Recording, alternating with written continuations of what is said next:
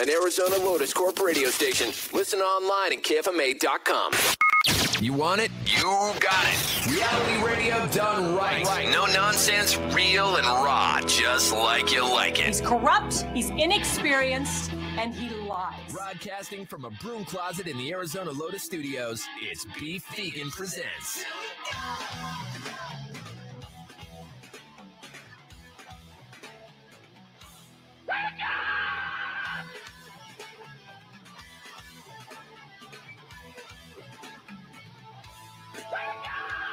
Yo, welcome back to the show. It's Beef Vegan Presents live on Rock 102.1 KFMA, streaming worldwide at KFMA.com on this beautiful Tuesday, January 16th. Good morning, Rico. Good morning. Good morning, Weirdo. Good morning. Let me get you centered in that camera there. Squeeze in.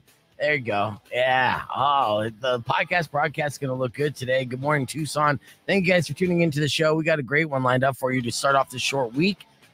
Happy belated Martin Luther King Day. I hope you guys, I don't know. I don't know how you celebrate that. Volunteer. Or volunteer. Meditate. Yeah. Listen to the speech, do some research, things like that.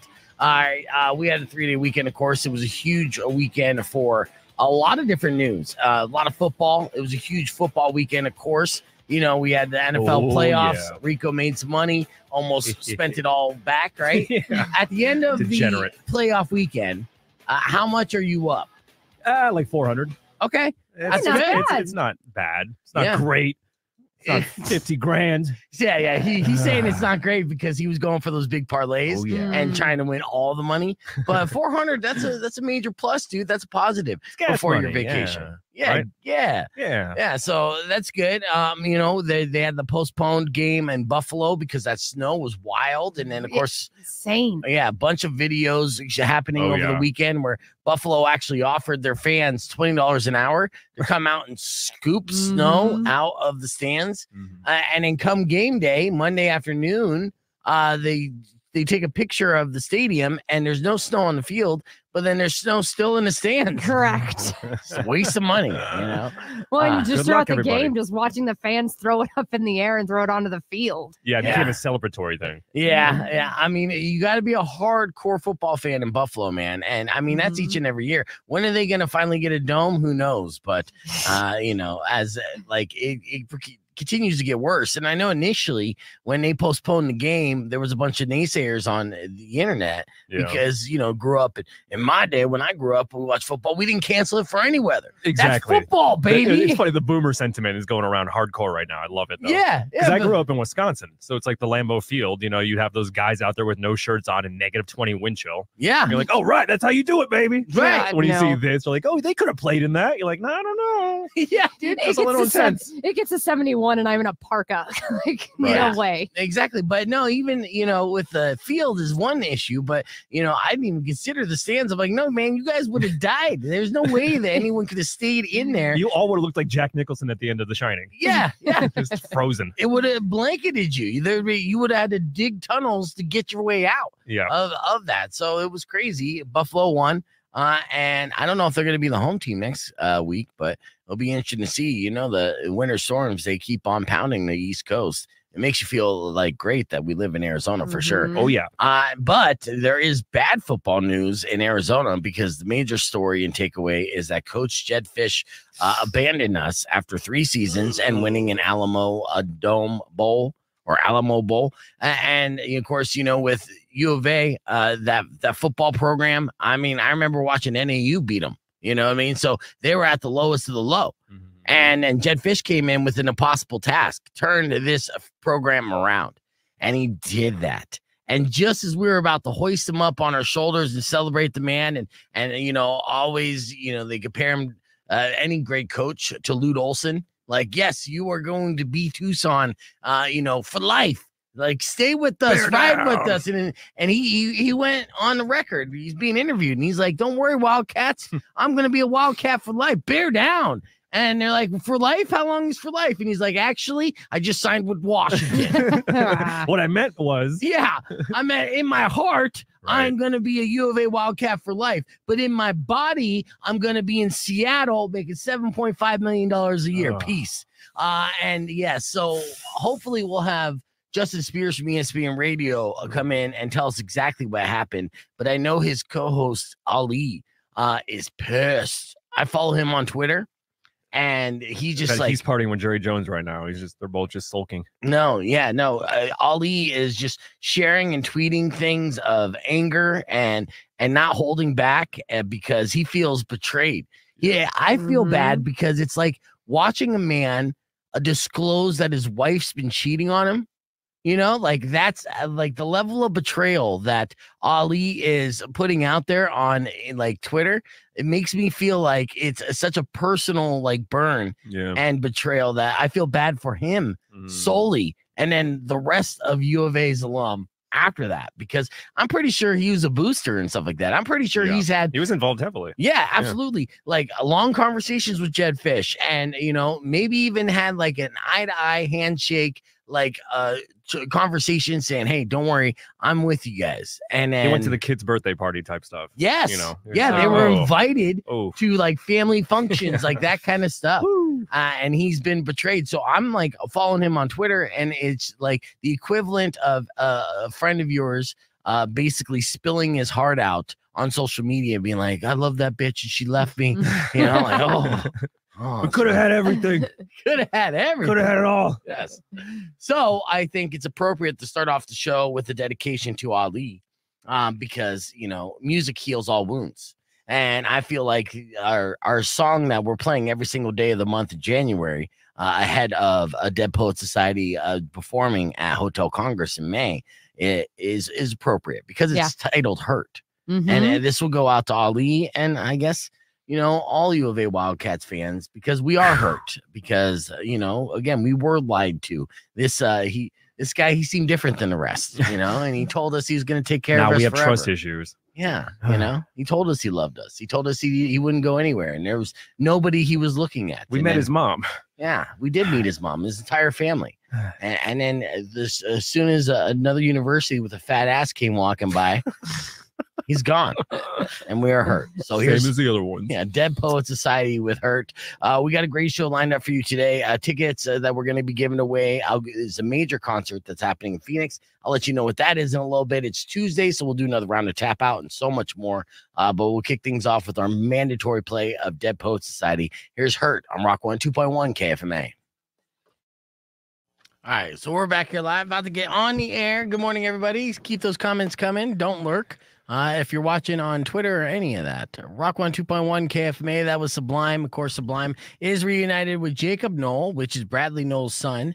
So it's Jacob, Bud, and Eric, and they're doing some shows. And I expect some major announcements of that trio in 2024. I'll keep you posted if that happens. But it's now 8:29, and we're live on the podcast broadcast, youtube.com/BFegan, on Twitter, on our Facebook page at Rock 102.1.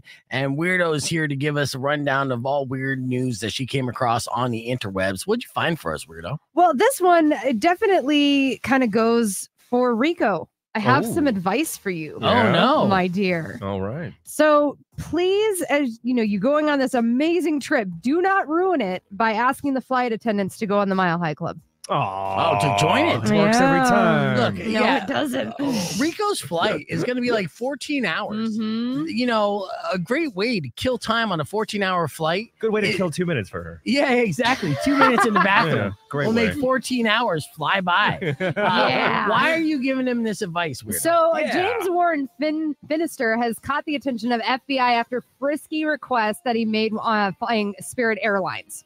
So he is facing criminal charges after he is accused of allegedly interfering with flight crew members, sexually harassing and assaulting flight attendants, and engaging in other disruptive behavior. He is facing a possible maximum penalty of 20 years in prison. Wow. You see, you don't do this unless you're a Chad.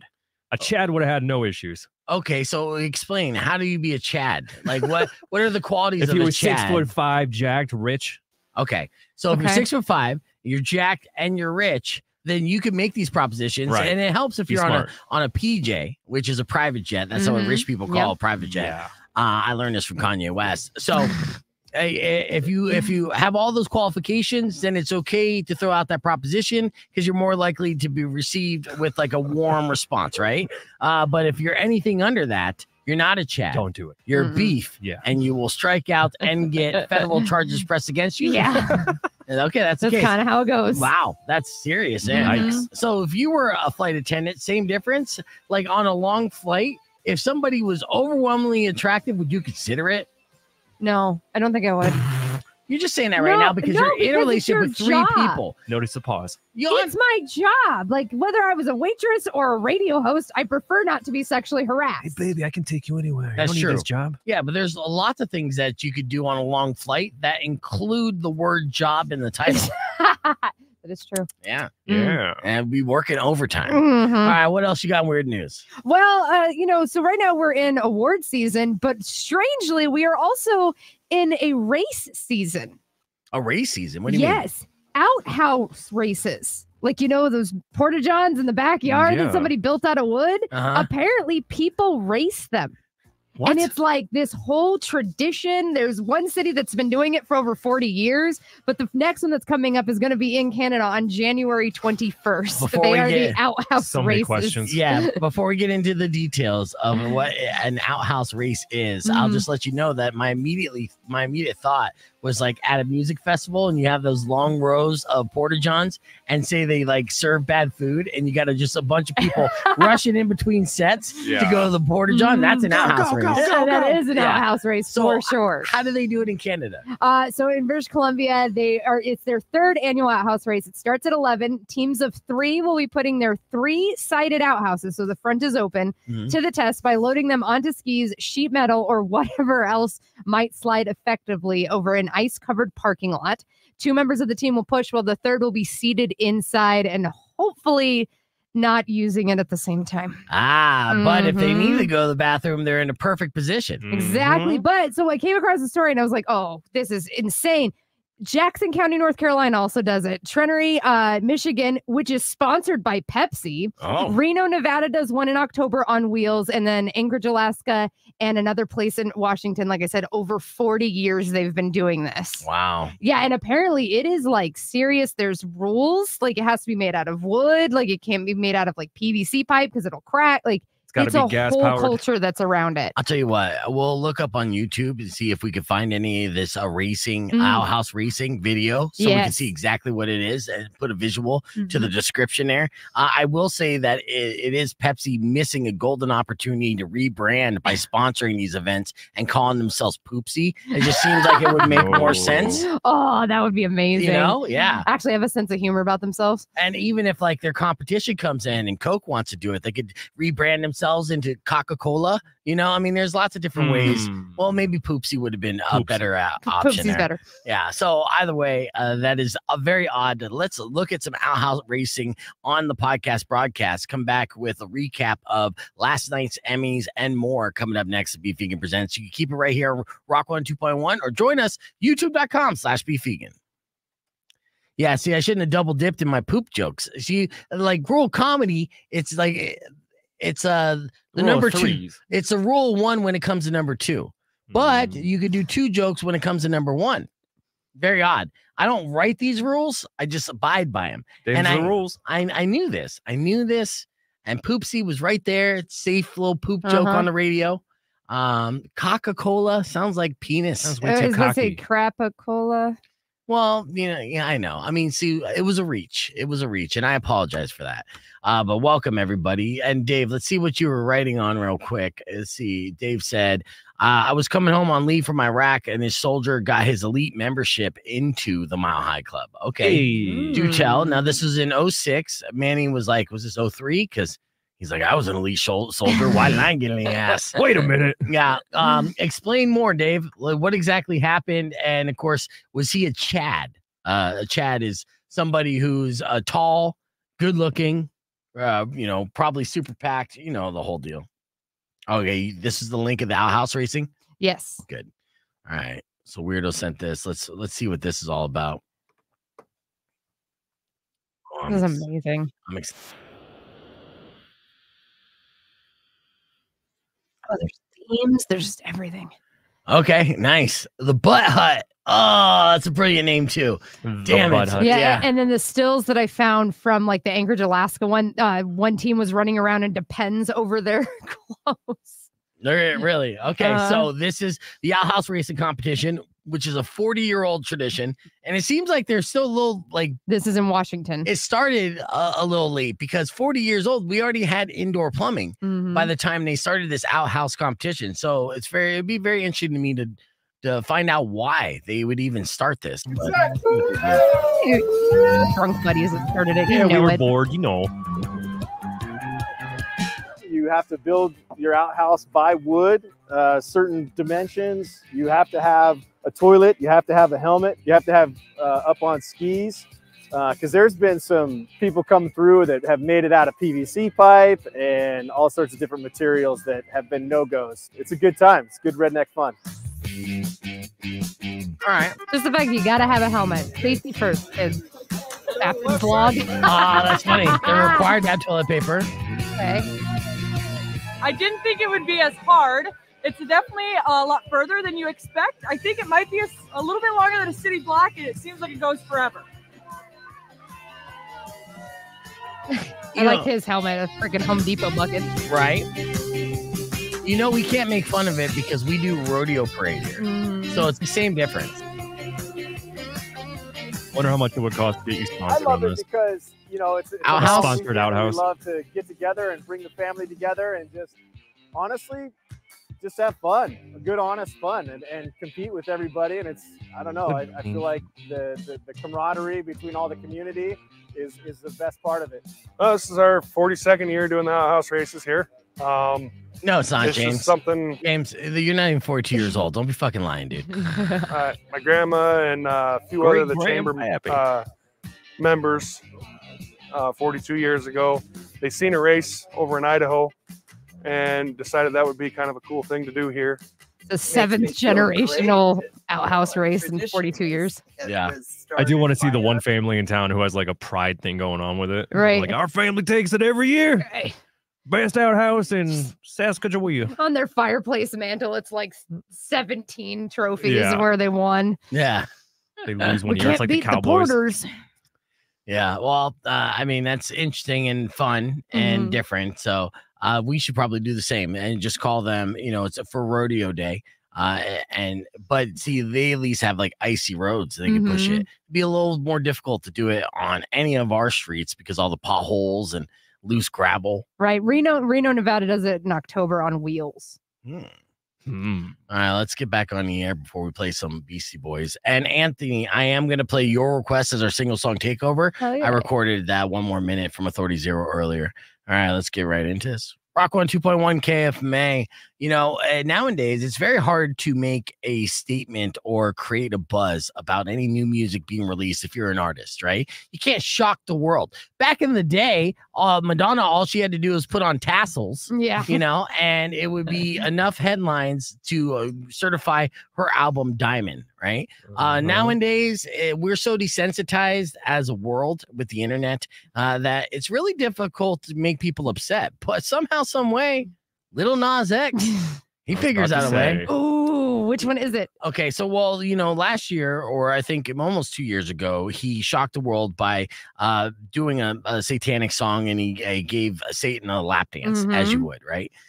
This year, to shock the world, he went about face. He did a 180, and he's like, guess what? I am now converting and dedicating my life to Jesus Christ and the church. And he means this is what he says. He's been going to church and he's now a devout Christian or Catholic. I don't know, one of the C's. And he just released a new single called J Christ. The J Christ has actually been accepted and, revered by none other than the Church of Satan themselves. They are actually huge fans of this. And recently he got, of course, tons of backlash. And apparently he didn't see it coming. He went to social media to address his new single, J Christ. And I want to share it with you because, again, he's the only artist in the game right now that is making people upset. And for that, I applaud it. So let's listen to what he had to say about J Christ. I wanted to not necessarily apologize, but I wanted to explain.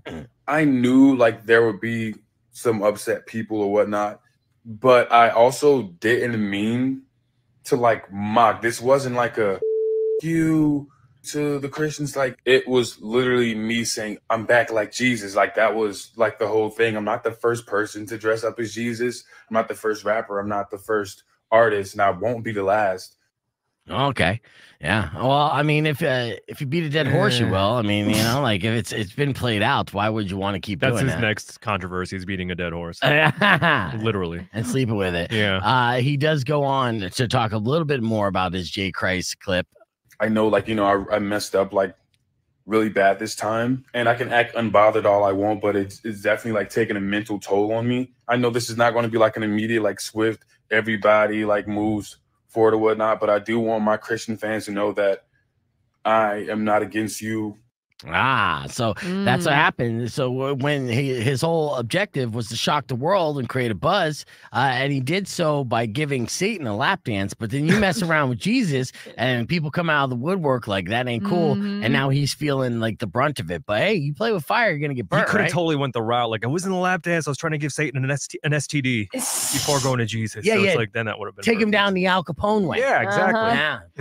Well, it was only a few days ago that it like posted to Twitter, like to people being like, hey, you know, you didn't believe me when I had the number one hit and when I came out with my next album, how many streams it got. It's like, now y'all saying, new S not finna do nothing. At some point, y'all got to realize I'm God's favorite. Like, he's still always making those jokes, right? Because obviously he's gay and everybody freaked out about that. And he's like, nope, I'm still the favorite because I'm pushing out number ones. What are y'all doing? So I don't think he should have apologized. The best troll move that he did, and the reason why we're even talking about Lil Nas X on Rockin' on 2.1 is you got to realize at one point he had the biggest country song in the country. Right. It was Old Town Road. It was a catchy song. We all know it. Country people, they ended up eating up and loving it. And then he's like, oh, by the way, I'm super gay, guys. And they're like, wow. They lost their mind. Billy Ray cried. Yeah. Look, we've been two-stepping to this the whole time. Basically. Oh, I love it. All right. The conversation is moving on the podcast broadcast, youtube.com/beefvegan. All right. So yeah, anything we can do to take country music down a notch. And next, they're gonna get Wes Scantlin. Ugh. Yes, they are getting Wes Scantlin. That's a fact, actually. As Puddle of Mud is going country, it's a cash in. It is funny though, thinking every single year is getting duped by a Lil Nas X event. Yeah. Like, who's next? He learned I this thought we time. learned our lesson. Yeah. Damn it. It's annual January 16th. What's Lil Nas X gonna do? Right. Yes, that's too funny. All right. Speaking of funny, this morning we kicked things off with the Florida man. It was a Florida ma'am story, actually, which was our morning moron. And it was pretty impressive and something that we've never heard before, which is always a rarity when we do this kind of stuff. So in case you missed it, it went a little something like this. Check it out. On 2.1 KFMA, welcome back to Beef Vegan Presents. It is a Tuesday and 6:15, the time for your morning morons. Let's do this. But how about we do this? Go. Whoa. Yeah, our morning moron today, right out the gate, we're going to start off hot and we'll do a Florida ma'am story. You want to hear Florida ma'am? Ooh. All right, let's do it. Florida man, catch an alligator in the trash can. If you can't do it, no one can. Come on now, Florida. All right, our Florida ma'am of the day is a 42-year-old woman in Florida. Now, she is on probation, I believe, because she is taking a pee test. The drug screening is what it's called, technically. And we know how that is. If you're going to take any of these pee tests to see if there's any drugs in your system, you got to do so in front of people and have witnesses. And you got to make sure that you're not cheating the system. Right. And they do this because people, time and time again, will attempt to cheat the system. Now, Jessica Beatley, this Florida ma'am, was definitely dirty, and she knew it. But she came up with a brilliant idea in her own mind to pass this pee test, and there's no way that they would have even figured it out. So she thought. She turned to the only person that she knew that did not have dirty pee. And it's not her aunt, okay? Because her aunt probably uses. It was her aunt's dog. She looked at her aunt's dog and she's like, I guarantee this dog ain't doing meth. Oh my God. Yes. So this 42-year-old woman, Jessica, got caught trying to defraud a court-ordered drug screening by using pee that was somehow collected from the aunt's dog. Oh Now, my I God. understand this is a morning moron segment, but it's still got to be somewhat genius to be able to collect dog urine somehow. Did she do the pads where she had to like wring it out? I have so many questions. So many questions, Yeah. right? Now, okay, it sounds like that she was caught with it before submitting it, and then she admitted that it was her aunt's dog's waste. She also provided a valid sample, which is probably not clean. I don't know if we got the results back on that. God. But it didn't matter at that point. She was charged with urine testing, fraudulent practices. Urine testing, fraudulent abuse. practices, yeah. And her scheme would not have worked even if the probation officer didn't see it, because drug tests can easily tell the difference between human and non-human pee. I was gonna say I really do want to see her Google browser history. So Right. bad. Ugh. I don't know if you. dog pee? Yeah, I don't think you'll ever find a link on Quora. Google that or anything that will say yes, you could use animal urine to mistake or to confuse them and replace with human urine. It doesn't make sense. I mean, just even trying to think about it just made me like 3 points dumber. Like I'm just like, what are you talking about? Even ChatGPT is like, you're an idiot. Why are you asking me this? Right. But the fact that she was able to scoop it up and then bottle it and then get ready. So Ay, ay, ay. now, unfortunately, So there those is are no for mugshot. for a man. Actually, you There guys is. want to see her Oh, mugshot? Yeah. Yes. Yeah, I know you do. This is her right here. That's just Oh, real clear God, water. that is not far I off can of what I smell- imagined. I can smell the cigarettes. What did you expect? What did you imagine? That's about what I imagined. I was like, I bet you she's got really bad blonde dye job Yep. and a 6 head. Yeah. She Where does is have a her six. hairline? She's got the Goro hair going on. Yeah, the Goro hair, which is a Mortal Kombat reference, right? Yeah. So she just has it kind of buzzed around the side, little ponytail on top. I guess it says a lot about me where I was looking at her and I was like, yeah, it's doable. But She seems fun. you know that over the weekend I became a proud father of an 18-year-old adult. Yes. Yes, yeah. My Tell daughter turned 18 on Sunday, and I did everything I could. Now, Alex, I apologize. I didn't reach out and get flowers for her. I spent a lot of other money otherwise, and it's difficult sometimes to give her all these things and feel appreciated about it because Yeah. she'll still kind of complain. And I'm like, come on, I raised you better than that. Like she wanted these big oversized balloons and, you know, the 1/8 balloon and also, you know, some Hello Kitty balloons. So I'm right after the show, I'm searching balloon places and I'm like, oh, Party City is the way to go. Right. I thought I was going to go to another location at like a Hobby Lobby because it was by the Einstein's bagels. So I went there first. They didn't have them. Then I had to drive. I was on the road for like over an hour. I get all these balloons. I got to stick them in my car, right? And they're huge, right? And I'm driving with them and they're kind of blocking my view, but I make it home safely. And then I post it up and everything's good. My daughter comes home. Finally, she comes home late on Friday and she sees them. The first thing she says is like, oh, I wanted silver balloons. And I was like, you My God. God, Yeah. children. right. Like you're trolling me, right? Yeah. So, you know, we did that. And then when she didn't think the other accompanying balloons were girly enough, but when I went to Party City and I was like, hey, I need these balloons. And she's like, what kind of balloons you want? I'm like, the girliest balloons you have. Mhm. I literally said that. I was like, give me the girliest balloons. Like, you know, and that girl failed me, I guess. But We don't describe things that way anymore, sir. yeah, I do want to shout out and thank Chef Gary. Chef Gary hooked me up. We went to Charvita for a birthday dinner. Nice. And he took care of it, comped the whole bill. And of course, Charvita has a lot of vegan options. Mhm. So I had to eat vegan nachos. And as much as Chef Gary does great on making those vegan nachos, I hate vegan cheese with a passion. Mhm. It's got such a weird texture. It's so bad, dude. And he did his best. And my daughter loved him. I hated him. Rock 102.1 KFMA. Welcome back to Beef Vegan Presents. Just reminiscing over this weekend because I became a proud father of an 18-year-old daughter, right? So she's 100% an adult now, even though being adult nowadays means nothing. Not like really, no. 18, you have It to, used to mean something. yeah, you have to be, because think about it. What do you benefit from being 18 with the exception of real life consequences? Like you can't commit a felony, Right. but you can't buy cigarettes. Right. Like Yeah. You can vote, you can join the military, and I don't know who's still buying porn, but you can do that. You can buy porn? Yeah. But no, No, see, you don't eliminate need it. that.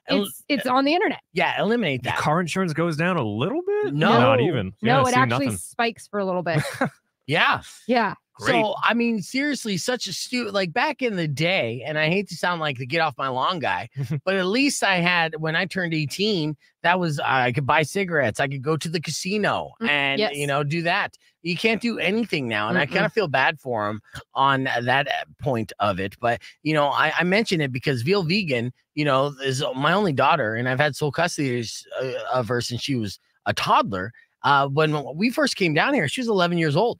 So like, that's the mind F for me. Like, that's how fast these kids grow up. And I know a lot of listeners have been riding with me from day one and recognize the name, say, hey, we did it, guys. We made it an I was about to say, adult. congratulations. You have finished your parental contract. Yes. Good job. Yes and no. It's Technically. the bare minimum contract. Get them to 18 alive. Right. And The as- legal obligation. Yeah, like my oldest turns 20 next month, and then my next oldest turns 18 in April. Yeah. So like I'm with you on that, because I remember when I had my oldest, I was like doing math in my head. I was like, oh, they'll be 18 when I'm 35, right? Because I was a young mom. Yeah. And then all of a sudden, it was like 2 weeks before they turned 18. I was like, didn't I just have that thought process like last week? Yeah. Like, it's a mind F. How old are you going to be when your youngest turns 18? 48. I had him at 30. Okay. Yeah. All right. So I'm still gonna be youngish. I tell you what, though, I kind of miss the boat, because I was like, damn it, like I effed up the first time around. I definitely wanted to have a kid around pandemic. I wanted to have another kid, and I was close. But I feel like I missed that window now. Yeah. And now I just got to like kick back and I guess be an empty nester and start raging again. What's cocaine like? What haven't I tried yet? Well, that's crazy, because I was 17 and 19, my two oldest, and if I had just stopped there, because I did know somebody else in high school that had get young, like they've been done for a year. Yeah. So I could have been done this year with kids free to messed go. up. Yeah. I did. I mean, I love my youngest. I think he Yes. might be my favorite. Make sure that you tell my other ones loudly. It's just to be young again, like to be able to like relive that, like no responsibility. You're making me depressed now. You know that, right? Why? Like everything you're saying is making me very, super depressed. I don't know. Life is gray and horrible with kids. There's no happiness in my life. It's a void of depression. Man, I can't wait to get them out of the house so I can actually breathe air and live life. Jeff, I'm like, Spend your own Jesus. money. Jeff on the stream said when he turned 18, he bought smokes, porn, scratchers, and then went to the casino. Then they changed the law, and then he had to wait again. Got him. Oh, you didn't Yeah. get grandfathered in. Nope, that Damn. sucks. All right, so we're keeping the conversation moving on the podcast broadcast. Coming up on the podcast broadcast, I'm actually going to have one of my favorite talkers, AR from the Tucson Roadrunners. She'll be joining us. She's a ball buster, and you'll understand why I have her on here next. So stick around. It's Rock 102.1 KFMA. Yeah. So Rico, you don't understand the joys and the tears that children bring you. Like, you got to celebrate 18. My 14-year-old freaking went dark on us. We didn't know where they were until like after midnight. They didn't tell us where they were at. They turned their phone off. It was a so whole funny. thing. 14. It's so funny reading these online threads about parenting too, like back even like in the 80s and 90s, before the internet era, basically, Right. when kids, Yeah. the whole latchkey kid and running outside, when the street lights came on, that's when you came home. That whole era of raising children is like so gone now. Or it's just Right. like they're just digitally glued, and there's really not that sort of like parenting where it's like, well, you're gonna have to learn how to deal with getting hurt and deal with. Well, the problem with our 14-year-old was she was like, oh, I'm just gonna go for a walk. We're like, all right, cool. It's like 5. They'll be home in an hour or whatever. And then it got closer to being dark, and we're like, that's weird. Like, what the hell? And then it was like last known location, Alvernon and 3rd. I'm like, did my kid get Jeez. snagged? Like, that was the concern. Legit concern. Yeah. Like, that was legit. Like, we have no idea what happened, right? Because iPhones, did you know that you can put it on airplane mode? Like, you can that turn gets off rid an of tracking completely. like, yeah, exactly, without having to have the passcode. You can do it from the lock screen. Oh, jeez. So we were going through worst case scenarios. Yeah. It was awful. But then So- that's like nothing happened. Like, what? Oh, that's exactly their attitude. They don't think they've done anything wrong. And we're like, really? Yeah. You'll see one day. Well, what I hope did not. to try to be cool for my daughter was I let her have like a little sleepover, right? And party it up. And so she did that, but her friends are so lame. They were in bed before like midnight. So I thought, I went out and I was like, you guys can have the place to yourself, have fun, be cool. Bought a bunch of food, snacks, things like that to have a little party. And, if it was me, 18 years old, I'm not going to bed until the sun's up. Right. And probably like a few hours after that. Right. Right. Yeah. And so I come home around 11:45 and sure enough, all the lights are out. They are passed the fuck out. I'm like, so do you feel like you succeeded as a parent? Or do you feel like you failed? In a way, no, I feel like I succeeded for sure. Yeah. I mean, my daughter's not doing meth. So knock on wood. That's a good thing. That's a win. That is a win, dude. When she turned it, it'd be funny as hell if you actually turned it around and made it like a party for you to be free.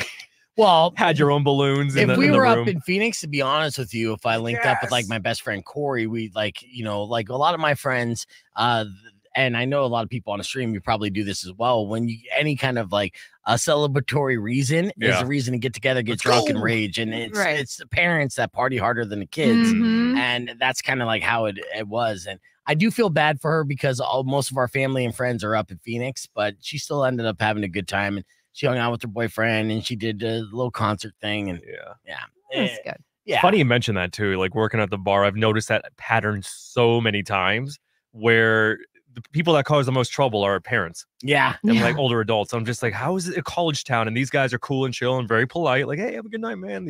And they come out just like stumbling and raging and being Karen. I'm like, there's a couple things. So funny. The internet definitely made our generation of kids nerds, and also legal weed. And the strength of weed, because it makes it to the point where these kids don't want to do anything, but they get stoned and they're out. Like at least we had the swag back in the day. We had to smoke a lot of it, and it took a lot longer to get to pass out like quality, right? But now you got pens, you got all this. I was gonna say they have one drink and they just do a weed pen in the bathroom. Like, I'm chilling, man. Yeah, they don't even want to drink, dude. Like my daughter didn't get drunk. They didn't drink, do any of that stuff. Gummies now. Yeah. So like it was probably something along the lines there, and they were in bed after eating a bunch of frozen pizza before midnight. Meanwhile, mom's over there doing a corn whiskey shot and like a hammed beer and just like going crazy. Yeah. I mean, it's gonna trip you out for a while to be like, I have an adult child. This is so weird. Yeah, but she's not planning on going anywhere anytime soon, which is great. Yeah. And that's fine. But at the same time, I'm like, it is any of these milestones. Like the same thing happened when I turned 40. You get very reflective of the past leading up to it. And so that was one of the moments during the weekend, I think yesterday, where I'm just kind of like, looking at old pictures of her as a kid and then just kind of reminisce and be like, man, it does fly by. Yeah. And you've been doing so good with all these video edits. Why didn't you make one for her with like all of that and like make it all misty-eyed? He was too busy trying to get the right gifts. Yeah. Trying to get the right balloons. Trying to get the right balloons. She was pissed about anyway. Yeah. And not only that, so like, and then I got her gift certificates and a card. And so that cost money. But then also I went in with my mom and my dad to get a $700 vanity. Right? It's expensive as shit. And so it's ordered and it's on its way. And so this is a gift that is torturous for me because then I have to build this son of a bitch and this thing's going to be massive and there's lights involved and there's all like, I'm not looking forward to this. It's probably going to take me a couple days. I'm going to be cursing, saying F my life the entire time that I do it. I'll probably call Rico. He'll be in Taiwan. Sorry, it's 2 a.m. I can't help you. This Task Rabbit's still a thing. I drank some mystery liquid. I don't know where I am. I know. All right, so here's the deal. We're playing one more minute right now for Anthony. That's a single song takeover. Earlier today, we had Rico do a 5-star review. It was fantastic. He went French. Oh, oui. Yes, and in case you missed it, one little song like this. Check it out. A good example of a KFMA classic to play by request. That's going out to Weirdo. It's her favorite System of a Down song, Lonely Day, on Rock 102.1 KFMA. If it's your first time listening to the show, you should know that our good friend Rico, he is one of the best local consumers that this city has ever known. He goes out to locally owned establishments and he partakes, he spends money, and he just embraces the entire experience. And when he has a good time, he immediately rushes to Google reviews after to leave a review. I'm trying to help Tucson thrive, Beef. And you're doing a great job. Ladies and gentlemen, without further ado, here's Rico's 5-star review. Who'd you review this week? A little place called Guinea's French Cafe. It's French, so there is no proper way to pronounce it. Right. It starts as like GH and Elaine's. Who knows what? Guinea's French Cafe. Yeah, but it's a fantastic place right there in Campbell, right? Prince. Oh, Prince. Okay, Yeah. Prince and Campbell. So what was your experience? What'd you write? Well, you know me. I'm always on the lookout for something, anything to make me seem more cultured and smarter than my peers. True. This includes talking about A24 films before the trailers even drop. Notice how I call them films, not movies. It also includes booking flights to random exotic locales just so I can take photos for my dating profiles and put entrepreneur, day trader, and philanthropist in my bio. It also includes me walking around art galleries nodding at everything with a fancy scarf, even in the summer months. Oh. That being said, when I saw there was a place called Guinea's French Cafe, and it was spelled with 2 F's in cafe instead of 1, I had to go check it out. Oh, oui. Had to. It was near the Catalina foothills, so I had to be prepared to bring my A game for this brunch adventure.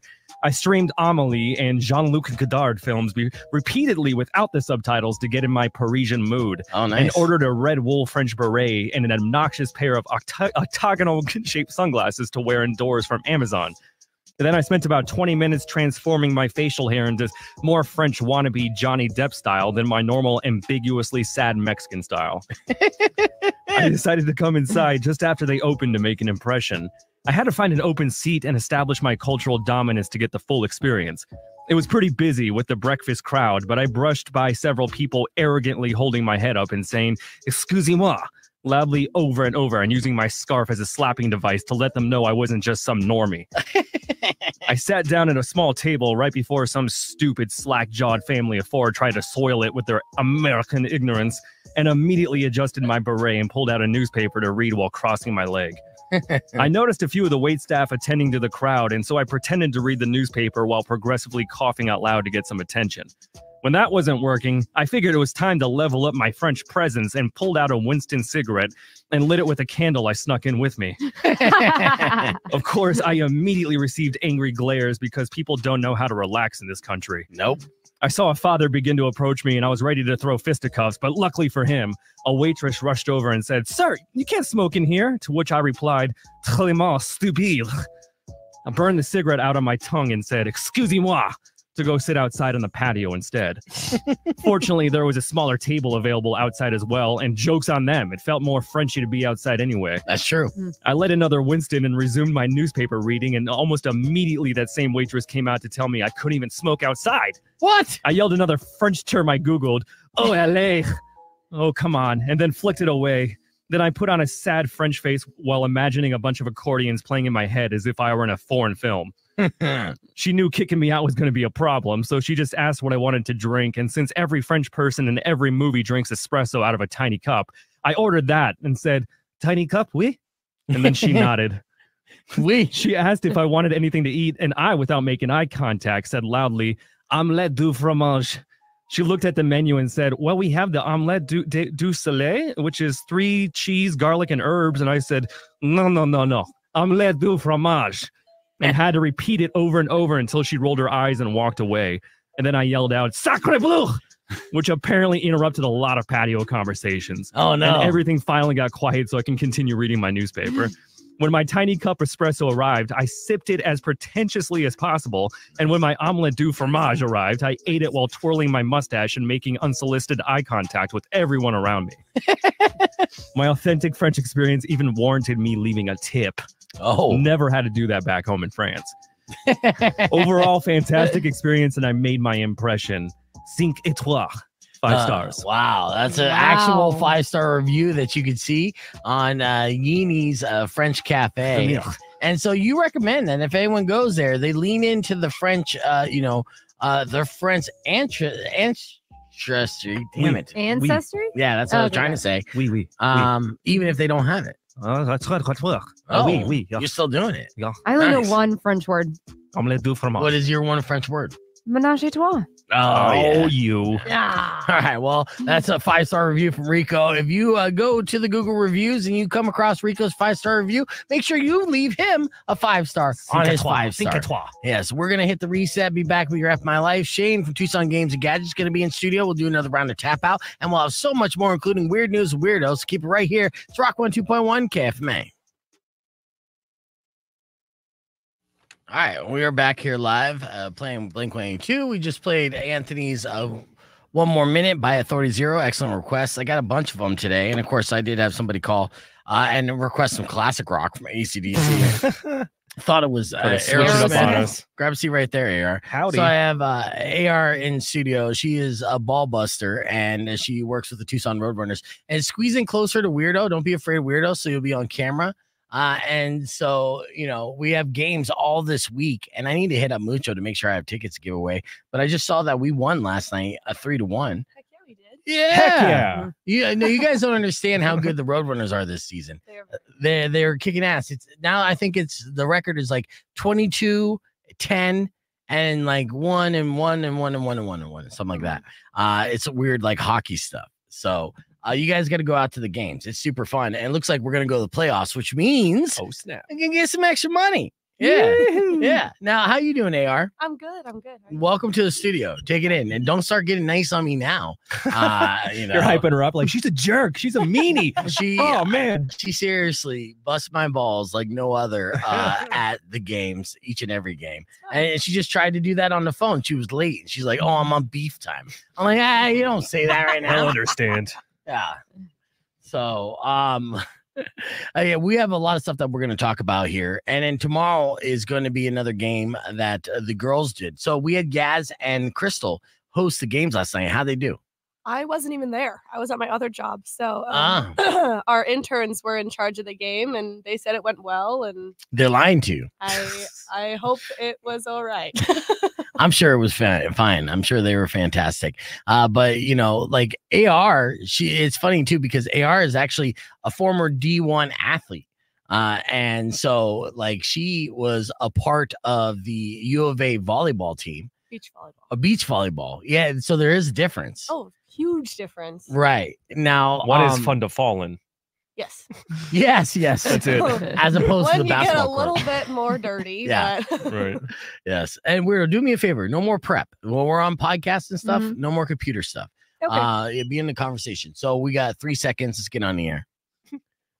Rock 102.1 KFMA. Welcome back to Beef Vegan Presents. So we got AR joining us, and she's a part of the Tucson Roadrunners and a former beach volleyball D1 athlete for UofA.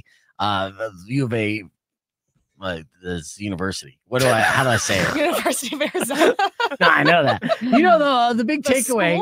Yeah. So when we started off the show today and we talked with Justin Spears from ESPN Radio, was Jedd Fisch bailing on us, right? As a UofA alum, do you feel like, daddy left? Is it like a situation like that? Or he went out to get a pack of smokes and never came back? Yeah. Are you heartbroken? I am a little indifferent about it. It was kind of expected that he was just gonna up and leave in a couple of years, as that's his reputation. Right. But at the same time, he kind of did what he was supposed to do. He kind of turned the program, and now we just have to hope that maybe he doesn't take too many things. Maybe guys out there should take take note of this, because basically what you're saying is he had pattern behavior. We knew he was going to leave. Yeah. We knew it, right? And so we shouldn't be shocked by it, but he did a good job while he was around. Also, our president hired him, not our athletic department. So right. Yeah. Now, you used to be a D1 athlete. Did you get a full scholarship for being a beach volleyball player of UofA? So beach volleyball is a sport where they don't give full scholarships, but between my athletic and academic, I was full. Okay. Nice. Yeah, that's how you got it. And then you moved here to be on that team, right? Yes. So did you live by a beach growing up? No, I'm from Phoenix.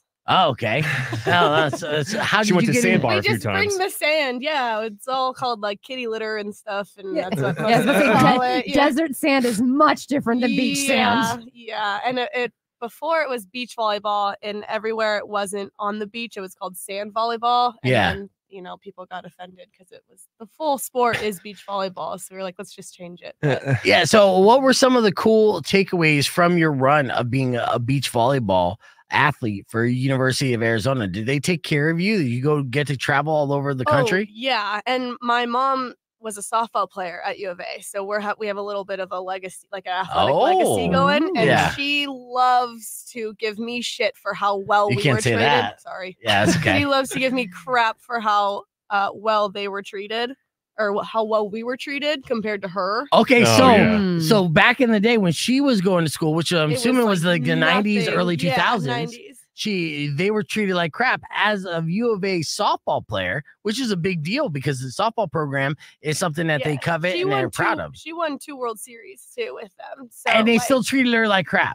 Not treated like crap. It's just the difference is the advancements in the money that is provided. Yeah. Okay, so like we would get like a free breakfast every single day, and she goes, I lived off of baked potatoes and Slim Fast. So they wouldn't even feed them. It's a good diet. Yeah. I mean, it also depended on how much money you were given. Like, not everyone's scholarship is the same, right? So you get different things, and So besides free breakfast, what else did you get? Lots of gear. It also depends on the team. Our team provided more gear than we did meals. Yeah. So we got a lot of shirts, tank tops, hats, shoes, pants, leggings, everything. Now, did they not want to feed you so much because you guys are basically in like bikinis and you wanted to keep your like bikini posture looking as best as possible? College beach volleyball does not play in bikinis. Was it a one piece? Tank tops and spandex. Still bikini. A tank top is a top, and then there's a bottom. It goes all the way down though. You can't see the stomach, all that stuff. The tan line's horrible. Okay. All right. Horrible. That's fair. All right. So what other ways do they treat you guys better than the previous generation? Probably travel a little bit. That depended on schedule too. Like, I think last year was my senior year. We went to Hawaii, which was really fun. And our coach was like, we're going to stay for a couple extra days so they actually get to enjoy it. Nice. One of my teammates is from Hawaii. So she like showed us all the secret spots and everything, which was really cool. Oh, snap. Nice. Yeah. Just some extra perks. And the Pac-12, like the tournament, you get a bunch of stuff. Last year, every single person who was in the Pac-12 tournament got a Lululemon backpack. Oh, which was really, really cool. I don't think my mom got any of that. But No. So what's the game plan after doing D1 sand volleyball? Either you turn pro or no? Yeah, and pro is really hard. Right. You are paying for everything. You can win a tournament and still lose money just because of cost of everything. So it's a lot of getting yourself sponsors. It's it's a wealthy sport. A lot of people who play beach volleyball are on the beach in Hermosa or Huntington and going to a polo tournament right afterwards. Right. Yeah. So when the poor people show up being like, yeah, can I get next game? They're like, no, you can't scrub. Get out of here. You got to pay us for the court. And you're like, okay, well, yeah. So how quickly did you lose your muscles as soon as you ended the season? Right. Because beach volleyball, you got to be toned from like head to toe. And there's muscles you didn't even know you grow. But if you don't use it, you lose it. So did you drop like 20 pounds of muscle within like 3 months? I build muscle very quickly. I used to be a swimmer too. So I was like shredded when I was a swimmer. Like I was like 8 with like an 8-pack and everyone's like, what are you doing to your child? To my parents. And they're like, she's just swimming. Yeah. But like with this, it's a lot more cardio than lifting because we still have to be like really light and quick. Yeah. And I took a very long time off of the gym when I was done. My body is hurt bad. So I actually just started lifting again. I haven't lost any. I've lost some weight, but. What about your butt? Did you lose your butt? No. Because that's a lot of jumping up and down, right? I would assume that's the first thing to go. The butt? Yeah. Yeah. That has to be. It's science. Yeah. Because you're in sand jumping up and down all day. Yeah. That's huge for the glutes, you know? And if you're not doing that, then your glutes go away. Yeah. I've lost some in my legs for sure, but I think my butt is no, they're connected. Do you think you could beat Weirdo in an arm wrestling competition? This is Weirdo, by the way. No, I do not. Well, my right shoulder is my good one, but it's my right arm is my good one. My shoulder is messed up. That's rough.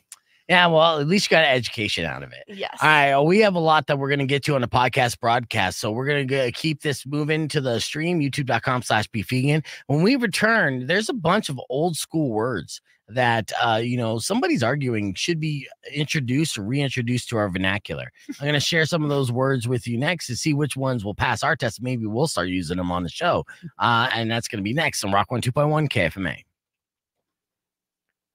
It's crazy to watch too with like old school athletes or anybody that's kind of grown up, like you said, since childhood up until now. If you lose track of that body momentum and the workouts, your body's like your literal muscle memory is like so intact that if you get right back into it, you can get, right back to where you were basically. Well, yeah, easy for you to say. I mean, you've been. I'm nowhere close to where I could be, but yeah. All right, but still, it's no, that's what I'm saying. It's cool to look at athletes and be like, damn, that's like a crazy thing to witness. Do you compare yourself to your brother? I saw your brother. Oh, dude, we have a thing, yeah, where it's like. Yeah, I saw your brother's post on Instagram just yesterday. Where the boxing, boxing. He's always in that gym. He's beating up a body bag. Yeah, and he's doing pretty good. He's got a lot of energy. That's young man. He brings the energy when he comes home too. It's so funny. He's like, "Let me tell you some techniques with Muay Thai." I'm like, "Are you in tournaments? Are you a champion now?" He's like, "No, there's a guy at the gym that shows me some moves, and he's like a pro." Oh and but he acts. He's the arrogance. Yeah, I love it. Do you think he's a psychopath? Yeah. Oh yeah. Okay, I'll give you a couple of examples. I asked this question. I love him. He's a lovable psychopath. Okay, well, and you'll be able to check this out and see if he checks the boxes, because it's weird. When I come across certain stories, sometimes they complement each other and I kind of lump them together. And this week, the start off this week is signs that you're a psychopath or you're dating a psychopath. These are always fun. Yeah. So there's a physical sign to look out for, and then there's also a certain traits of what you're into that might make a sign that you're a psychopath. So we'll start off with the signs that you might be into. So let me pull this up real quick. They say, according to this survey, scientists say that if you like dark chocolate or strong black coffee, you might be a psychopath. A 2016 study has surfaced online that showed that having a preference for bitter foods could indicate that someone has a dark side with a psychopathic, antisocial, and sadistic personality traits, right? Consider me Charles Manson. Bitter and salty foods? Not salty. Okay, just bitter. Yeah, okay. just bitter. Okay. Yeah. So half red flag. Yeah, I mean, I would posit. Okay, so I do like the black coffee, right? Okay. Dark chocolate, cacao. It's healthier and it's an acquired taste. But I draw the line of people. I don't do this, but people that eat bagged pickles or eat pickles raw out of a bag or those just are in delicious. public. Bitter. That's psychopathy to me. If you eat pickles, just pickles by themselves, I don't know. That's a psychopath. I don't think. I mean, pickles weren't mentioned anywhere in this study because it's written by a psycho. No. And I don't think anyone on this stream or watching would be surprised if you check off the characteristics of a psychopath test. I don't eat bagged pickles. I'm good. Again, you're the only one that's talking about pickles. I don't think so. right now, I've got a list of my exes and current partners in my head. So. Okay, and what they had to eat and what they like to eat. Yeah, okay. My boyfriend loves dark chocolate and bitter foods. So already, that's what I'm saying. But he doesn't drink coffee, so it's like. But if he did, he'd probably drink it black. All right, so this study was conducted by the University of Innsbruck in Austria. They surveyed the taste preference of 953 Americans, and they showed a significant link between the increased enjoyment of bitter foods and heightened sadistic proclivities. So what's this mean? According to Psychology Today, the term everyday sadism that the study uses to describe what people who like bitter tastes refers to people who take pleasure from ordinary experiences in which cruelty is vicarious, meaning they love it, including hurting others and watching others suffer. Do you like dark chocolate or milk chocolate, AR? Milk chocolate. She's just saying that. No, dark chocolate actually hurts my stomach, so I don't eat it at all. It's practical, not a taste thing. Well, now there's a physical test. Daily Mail shared this earlier this morning. There's a physical test that you could be able to tell if you might be prone to psychopathic traits. Okay, look at your hand. Look at your index finger and your ring finger. Is your ring finger longer than your index finger? Oh, I've heard about this. It is. Yes. My index finger is just longer than my ring finger. The only one with empathy on this show that's not a psychopath is Weirdo. Which I could actually see that coming. So let me see that hand again, AR. You got psycho fingers? Yes, you do. Oh my God! Look how my long. left one is like overpowering. Yeah, that left ring finger is almost a solid inch longer than your index finger, meaning that you're a serial killer. Rico, just edging it out. Yeah. Okay. How much do you bite your nails, A bro? lot. Holy crap! Well, Get off my back. That's another sign of psychopath. But is it on the list too? It's Nail one biting? I'm adding to the list. Yeah, when I'm playing Q Lazarus and we're watching a woman in a well, I just bite my nails. I'm sitting there. I'm just basically writing down things that Rico does for my study. Yep, on the list. Psycho. Signs a psychopath would do. Traveling randomly. Yep, psycho. Yeah. So this study checked it. Oh wait, here it is. Let me take this out. Want to get away? Yeah. Yeah. I'm sure you want to get out of this conversation. This is the 2D 4D ratio.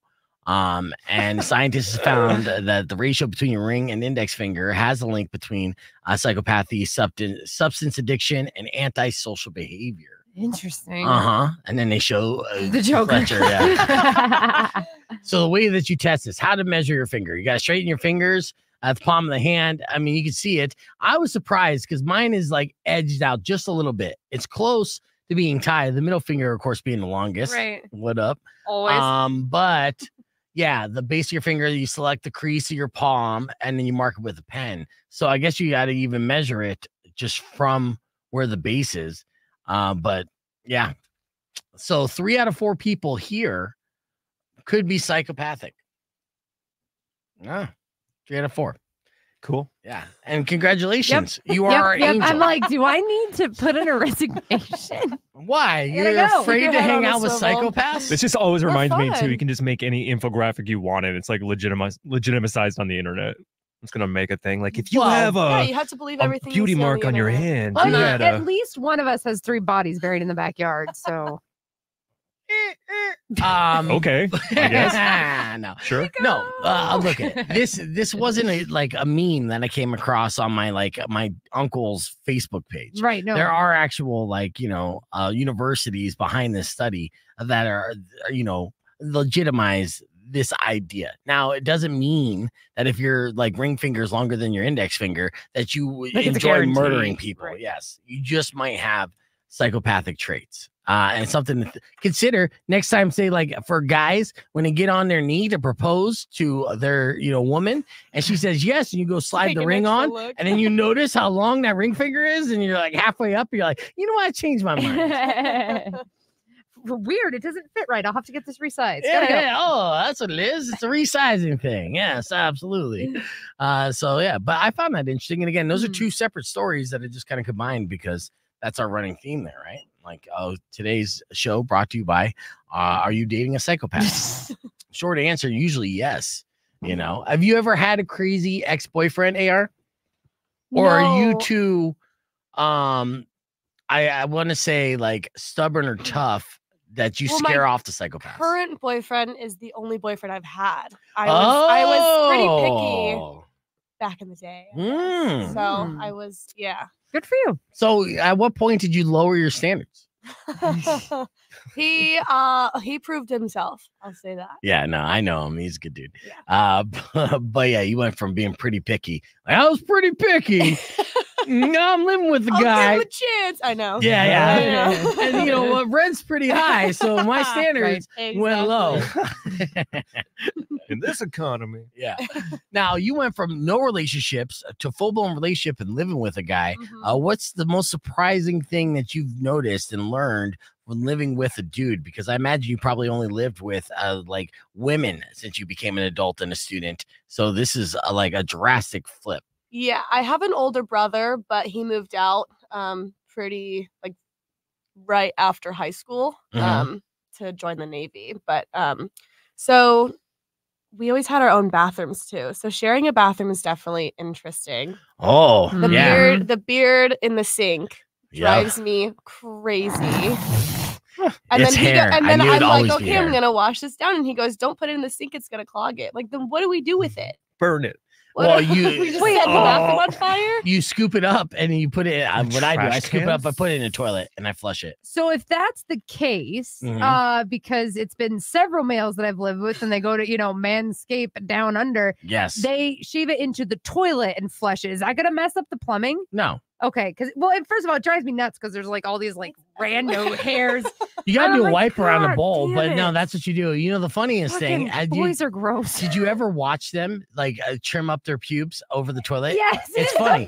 It's a straddle you gotta do. Oh my God, it is hilarious. Like I was getting into the shower and like my boyfriend's going to like straddle. I'm like, what are you doing? He's like, I'm trimming. And I'm like, I've never witnessed this in person. Yes. I'm like, this is the most unattractive thing. I got back in the shower. I was like, I can't watch this. Yeah. You have to straddle it. You have to straddle it. And then, if you aim it right, to go straight in to the toilet, and you're good to go. And you hope that the pubes don't stick on the side, which is a possibility as well. But that's it's what the you whole learn. like you're like he had his butt like all like forward, and I'm like, why does it look like a frog is hanging over the toilet? Okay, yeah. So he's kind of sloping it, right? He's just like, yeah.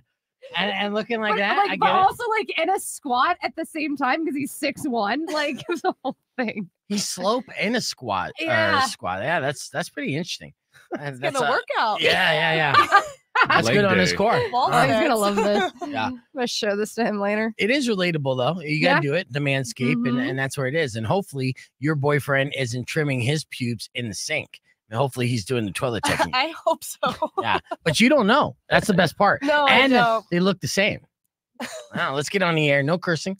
Rock 102.1 KFMA. Welcome back to Beef Vegan Presents. Learning a lot of stuff on the podcast broadcast today. You can join us youtube.com/Beef Vegan. But let me go through this list because there's a couple reasons why I waited till now to share this list. One is because we have AR with us, and she's 22, 23 years old? 23. Oh, So baby. what's that generation called? I don't even know. Yeah, see, Are you you guys don't Gen even know Z? your own I generation. don't know. I think Are you you're one of still those I was Gen born in Zoomers? 2000. You're a Zoomer? Yeah, so you're still Gen Z. Gen Z. I think Zoomer would I don't probably. know if that's an insult or not. It is. So I think Zoomer would probably be the best way to describe this generation because they went through the pandemic, right? And essentially a lot of their friendships were like Zoom relationships. But that's neither here nor there. The reason why Generation X is Xenomorph, right? yeah, I don't know. But Yeah, Gen Z, 95 to 2009. okay. Well, that's neither here nor there. She's young, she's cool, she knows slang. What's some like slang words that you and your girlfriends use amongst each other? Like, what's a word that you think is like lit? Oh, so I use it all unironically or ironically. Okay. What's that? I don't use it like seriously. Oh, you're talking about lit? Or just like any slang, like slay, Okay. lit. Yeah, I can't even. you've started using it ironically, it will turn into And then not it turns- ironically. That's when you know then you it- hit then it 30. becomes, yeah. You've never uttered no cap, like, and meant it. I don't think I've meant that one. Okay. I'm also, my boyfriend is a hockey player, so I hear all of that slang, which Yeah. is just a whole new language. Right. Well, the reason why I bring up slang in the first place is because there's a whole list of words that an expert at University of Michigan, Wayne State University in Michigan, put together this long list of words that should be resurrected in 2024. Now, they're not slang words that have faded, like, jiggy or things like that. They're just very old words teetering on extinction, but they're good words that we may want to bring back, and we could possibly bring them back as kind of like a new cool slang, but they're actual words. But when I say we, I don't say me over 40. I don't say you, weirdo, like a 30-something-year-old housewife. And I don't say you, Rico, potential psychopath. No, I'm saying you, AR, because you're 23 years old. So it's the kids that are going to make, the movement happen. So here's our first word. Blatherskite. Blatherskite. Now, Rico, attempt to use blatherskite in a sentence.